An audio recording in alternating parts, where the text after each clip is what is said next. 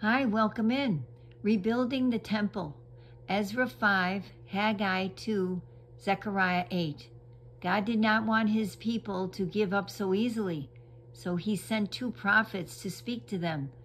Zechariah reminded the people that God was with them and would protect them against their enemies, while Haggai told them it was wrong to be making their own homes comfortable when God's temple was not finished. Haggai also said that God had promised that the new temple would be so full of his presence that it would be even more glorious than King Solomon's temple. The Jews began work once more. When the Samaritans questioned them, they replied that they were doing as King Cyrus had commanded. The Samaritans sent yet another letter to Persia, telling the king what the Jews had said.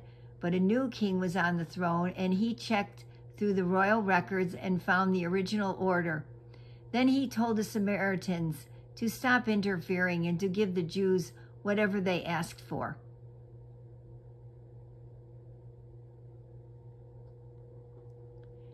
Now the Jews were able to work properly on the temple, and when at last it was finished, everyone gave thanks to God.